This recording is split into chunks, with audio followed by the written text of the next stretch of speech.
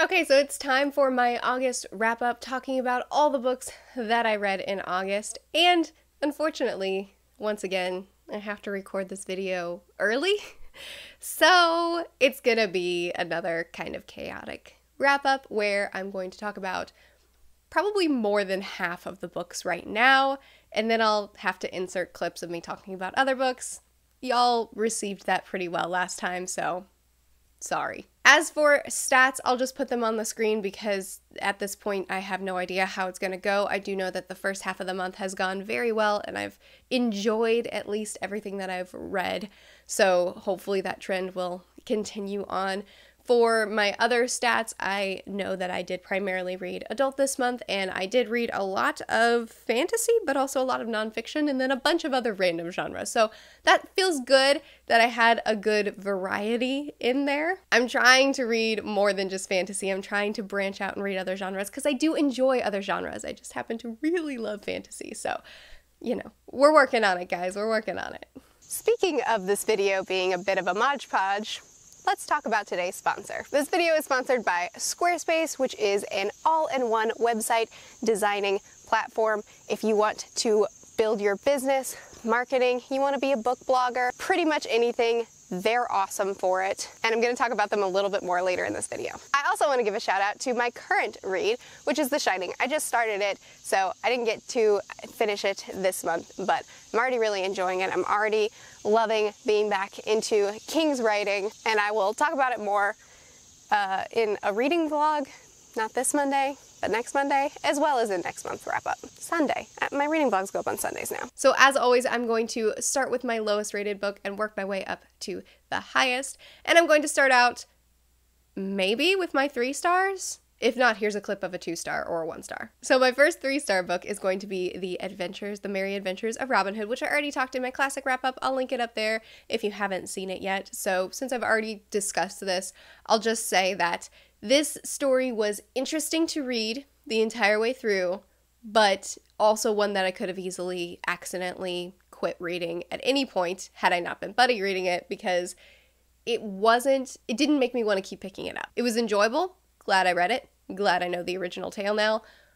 But, you know, that's about all. Next we have Cracking the Relationship Code, which is another one that I've already talked about in my audiobooks that I narrated this month. This is a nonfiction self-help sort of book, and the goal of this book, the way it's split up, is before you get married, before you get divorced, and before you quit your job. And it just kind of talks about finding contentment and enjoyment and fulfillment through yourself rather than relying on these outside forces. And as you find that contentment in yourself, you may find that you don't need to make such extreme changes in your life. It was a really good book. I enjoyed it a lot. It's a book that I would use as an add-on to other books in this genre, as opposed to like the end-all be-all on this subject, but it was good. It was really short, and I think that there were some good nuggets in it, so I recommend it. The next book I'm going to talk about is A Long Way to a Small and Angry Planet. So this is a sci-fi book, and it is entirely about characters and world building. We follow a large cast of characters as they're on this crew, but really the point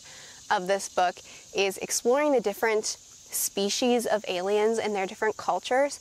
And I loved the first half of this book because I love good world building, and this book has great world building.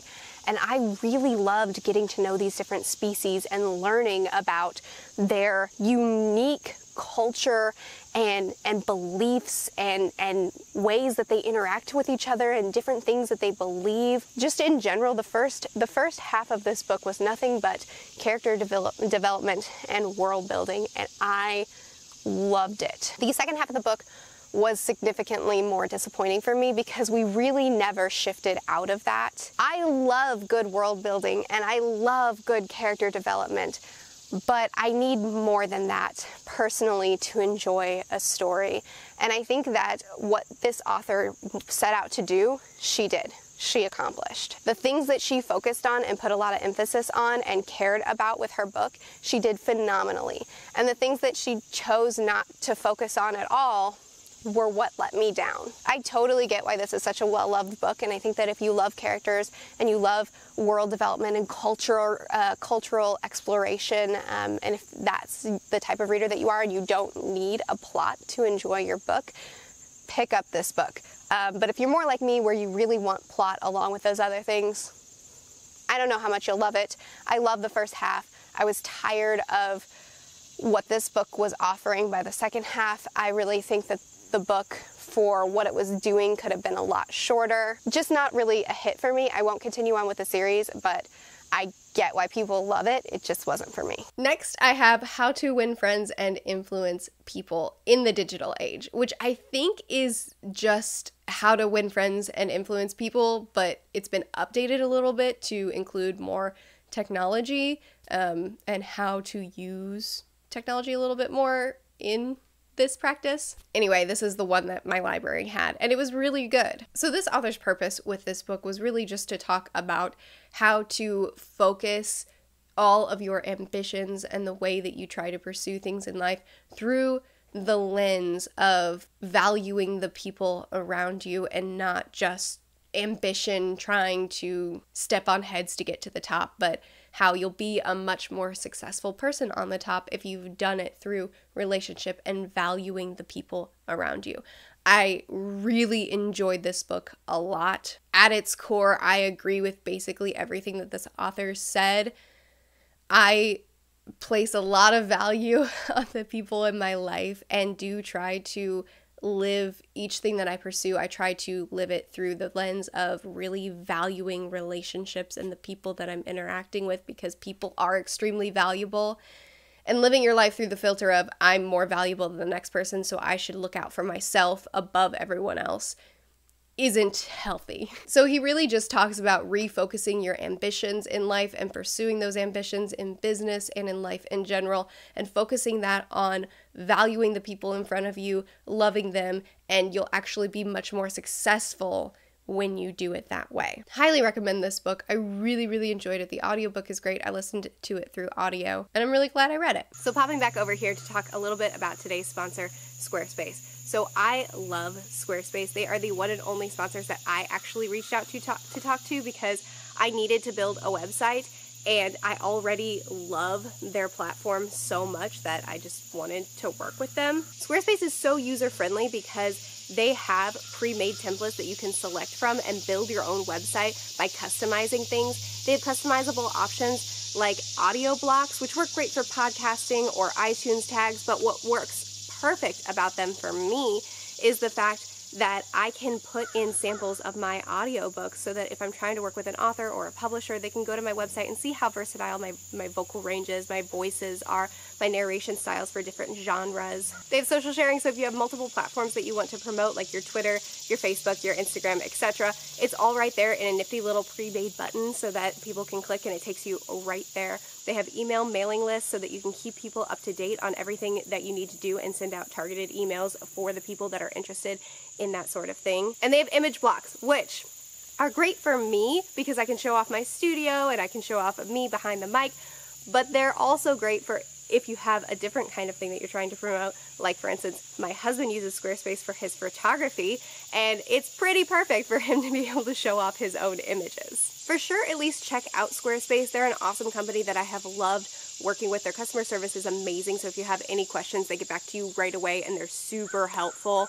There is a link in the description, so be sure to use it. I really do highly recommend this company for sure.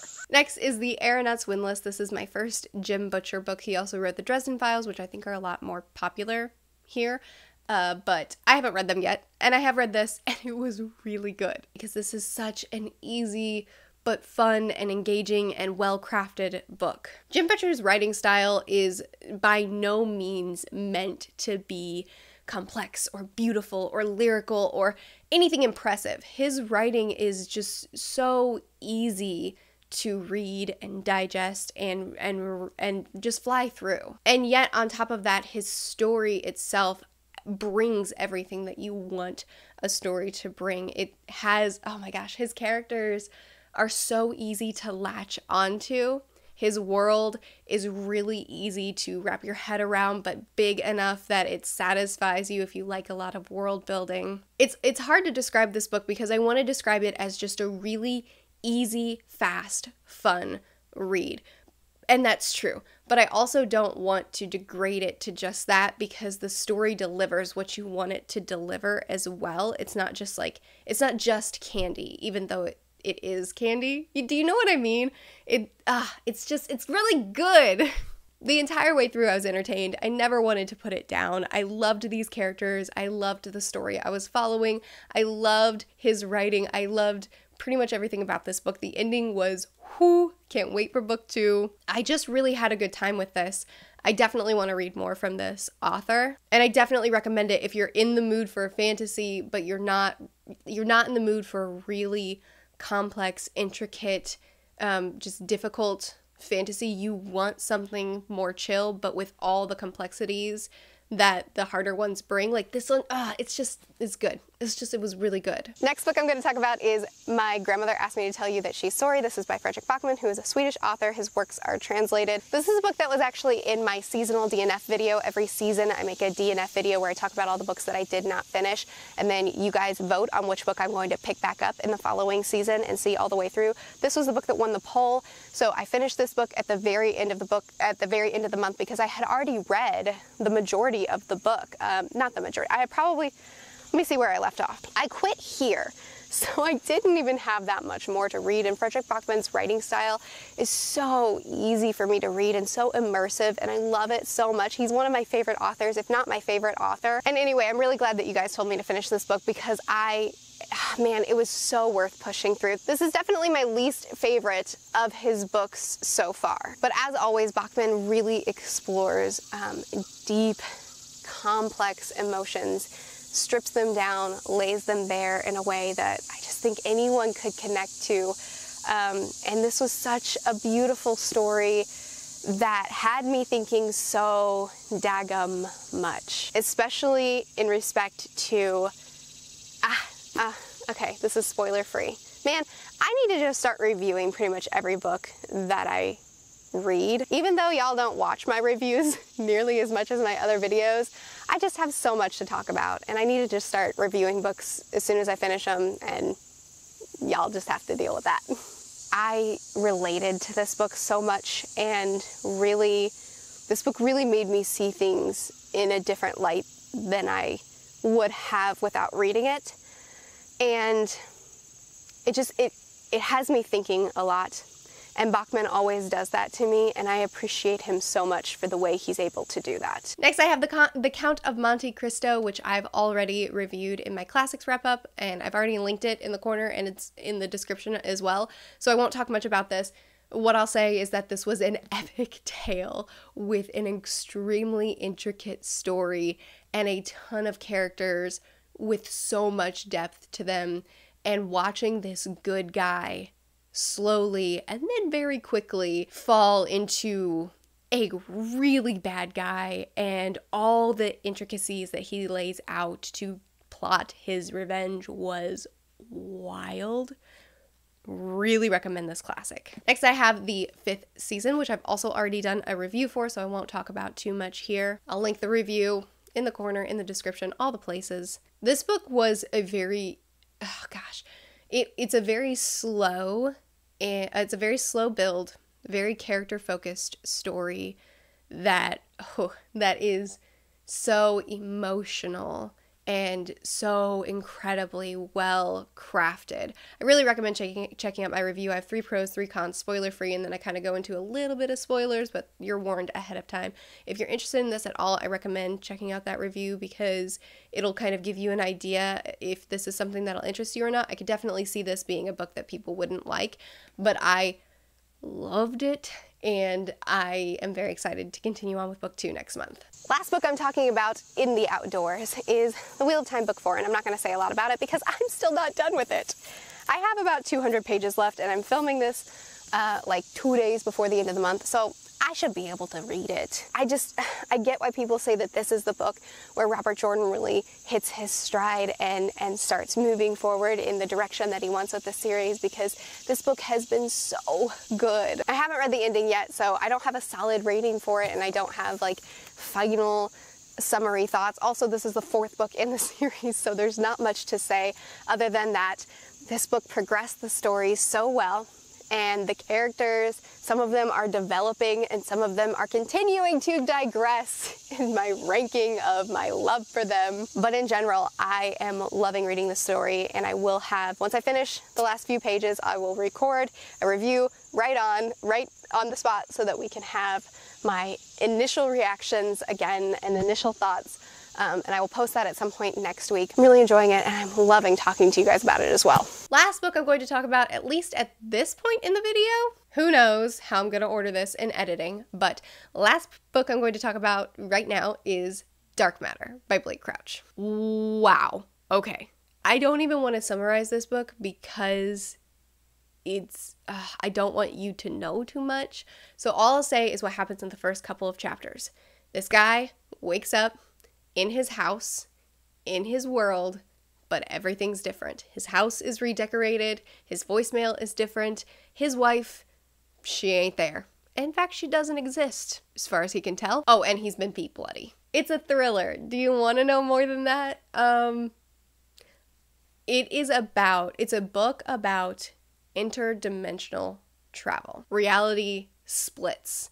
And there's the you that made this choice, and then there's the you that made that choice.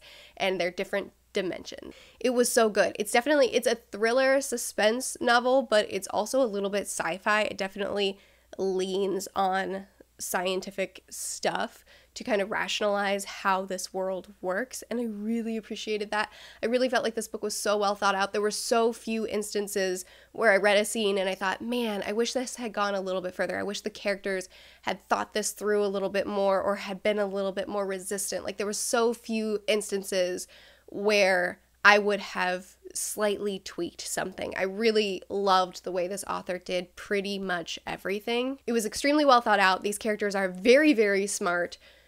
I have very few complaints and critiques, and the few that I have, I will put in my Goodreads review with spoiler tags. Goodreads is always linked in the description. As a whole, I would say that the beginning of this book is a little bit slow, but once I hit about the 35-40% mark, I think I read the rest of the book in like 2 days, which is big for me. I usually, I'm not a one-sitting kind of reader, but the rest of the book I flew through. I couldn't put down. I didn't want to put down. I stopped reading the other books that I was reading at the time so that I could wholly focus on Dark Matter.